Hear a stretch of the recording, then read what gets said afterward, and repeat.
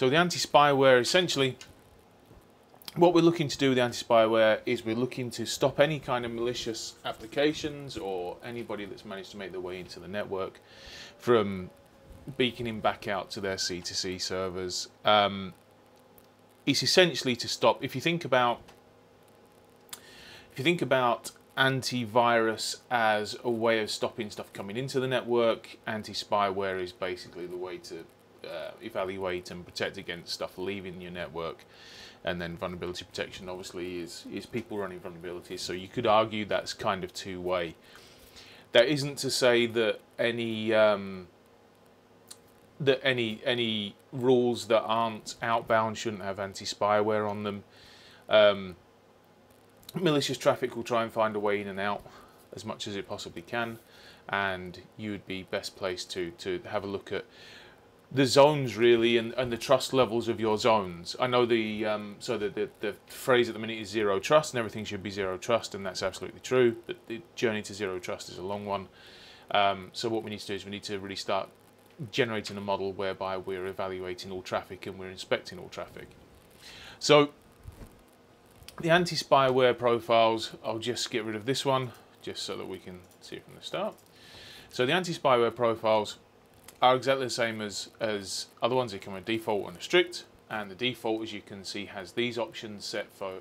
So if we look at how the default is constructed, the profile itself is constructed of signature policies, signature exceptions, DNS policies, and DNS exceptions.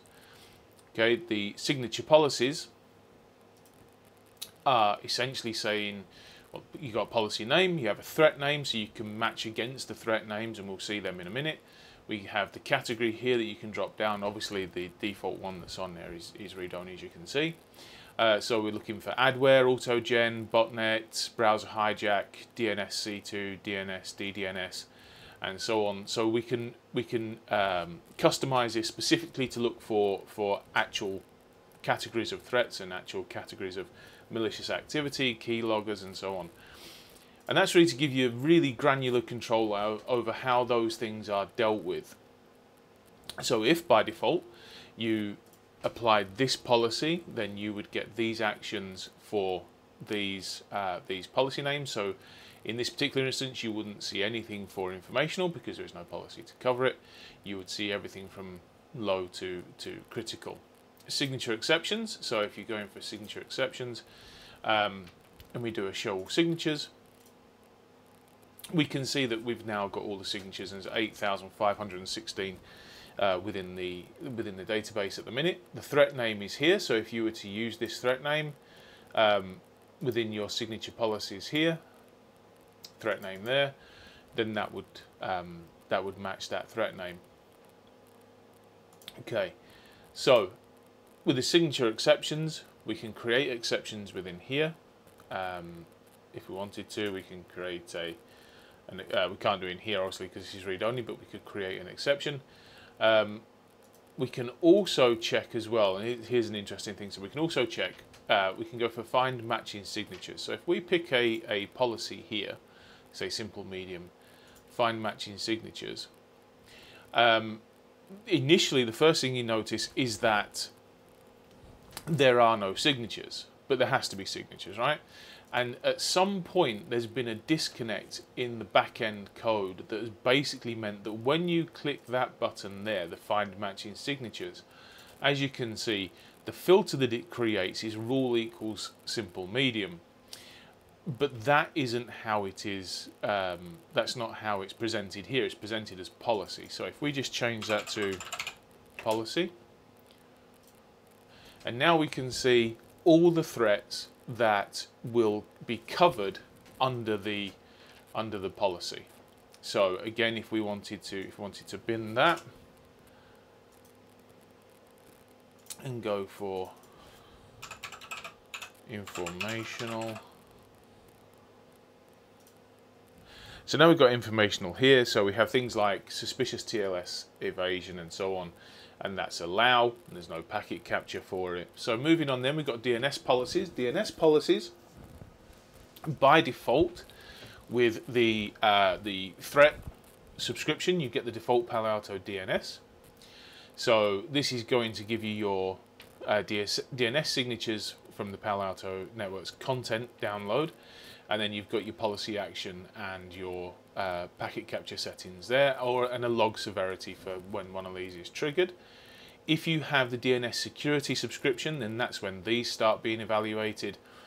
And again, you have the same, you have the log severity, just if I can, so you have the log severity, so what it's going to be logged as, and the policy action, and the packet capture as well, the packet capture settings. DNS exceptions are the DNS, you know, if you're having stuff that's firing and you know for a fact it's trusted, or you know, it's for something that's being tested or something like that, then you'd put your exceptions in here, and then that would be an allow list for DNS domain FQDN, as it says there.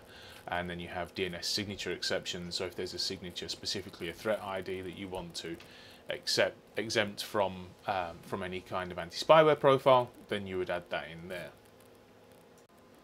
So whilst in most situations I think you'd want to go for the strict profile, strict anti-spyware profile, there is an inherent issue with using the built-in ones, and that is because essentially with the default one you'll find that you'll still hit false positives that are going to need to have exceptions put against them. And the problem with these ones is, of course, that they are read-only. So to get around the read-only problem, as we see it, read-only, so if we try and adjust anything, we can't add, we can't put signature exceptions in, we can't put DNS policies in, we can't put DNS exceptions in, because there is no add. Okay, so I would then clone the strict one. Once that's cloned, we can rename it. So we're going to call it our custom strict policy. And now we can change the signatures, and we can change the exceptions and change the way they work. So if we wanted, for instance, within our simple critical, if we wanted to, and as I would suggest is best practice, have a packet capture, an extended capture, because these are critical severities, these are the worst ones. Any threat name means it's going to match any threat name, any category means it's going to match any category. And now we have an extended capture for that. We can create this as a single packet capture. It's still going to reset both. I'm going to take a packet capture. And then for medium, we have reset both and disable. For low, you could leave the action as default, or you could change the action if you wanted to. Change the action if you wanted to reset client or drop.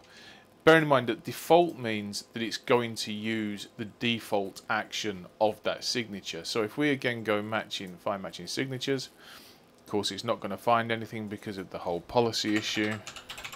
So we just change that. So simple and low. So the default action is in the brackets, obviously at the side, but our rule says that our simple low policy is going to use that alert action. If we wanted to change that, so if we wanted to have any low severity things, signatures being triggered, we wanted to change the action, we wanted to drop it, we drop it there, and then now that means that all our simple low, that's part of our policy, all our simple low is now going to be dropped. In the same way that if we come back to here and we just put that back to default, in the same way, if we had an issue specifically, let's say with this, so we'll go with hot offers because I've just literally copied the text so that I can add this in. The threat ID for that is 102.1.8. Okay, so if we had an issue with this hot offers adware and we specifically wanted to block that or Z toolbar, but we'll go with hot offers because it's the copy and paste thing. We can create a separate rule for that. These rules are evaluated top down, which is why we have the move up, move down. So we would create our hot offers drop rule. And then in here, we can paste our hot offers threat name. Any category, we know for a fact that is adware.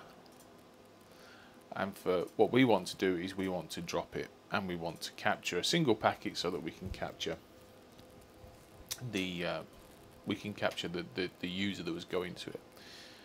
So we put that in there. Now, of course, we want this to be evaluated first, so we'd move it up, not that one.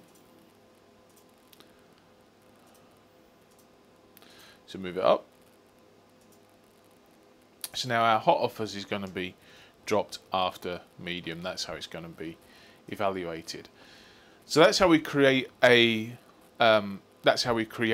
specific signature. We can also do find matching signatures, and we can change that to policy.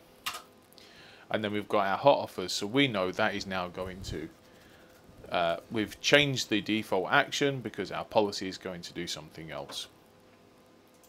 DNS policies, as we said before, we can then change these as well. So these are all part of our DNS subscription, and we have the default informational. We can actually change the severity here as well, so the log severity can be changed based on what we deem it to be. So if we have specifically command and control domains, I mean, that's set as high, so you would be tempted to leave that where it was. Default action is to block. We can allow in this case means we still get a log entry still created. There is no alert. Where there is no alert, that generally means that you get a log created anyway. Or we can block it, or we can sinkhole it. Sinkholing is defined here. So we've got our DNS sinkhole settings. We can change these. These are provided by, you've got the Palo Alto Networks sinkhole, sinkholepaloaltonetworks.com. So if you find there's traffic going to sinkhole.paloaltonetworks.com, then you've identified basically a host that's got malicious activity on it. You can customize this and create your own. So you create a loopback or something that means that the host has to traverse the firewall in order to get to that IP address, and then you get the logs, and then you can create reports. And this is how you start to build up a picture of malicious activity on your network. And then we have the sinkhole for the IPv6 as well. But where we go to sinkhole traffic, sinkhole is used specifically so that it just gets sinkholed. The client, because obviously some of these clients are very clever, the client has no idea what's happening, it's just beaconing it out, and as far as it's concerned, it's getting no reply at all. And then we have the packet capture, single packet and extended capture again for those signatures that are contained within the DNS security subscription, which also covers online machine learning and is sort of very, very quick to be able to react. The DNS exceptions, as we said before, this is where we then put our DNS exceptions. So now we've got our custom strict policy, and we can use our custom strict policy either within a profile group and then add the profile group to a rule, or we can just use it as part of the profiles. So that's anti-spyware. Just to reiterate, remember again that the antivirus is really looking for viruses, worms, trojans, and so on that are being brought into your network through malicious files, FTP traffic, SMB traffic, and so on. It can decode those, and it can look for those signatures within that. And then anti-spyware is things beating out. It's malicious hosts and malicious applications trying to get back to its command and control server.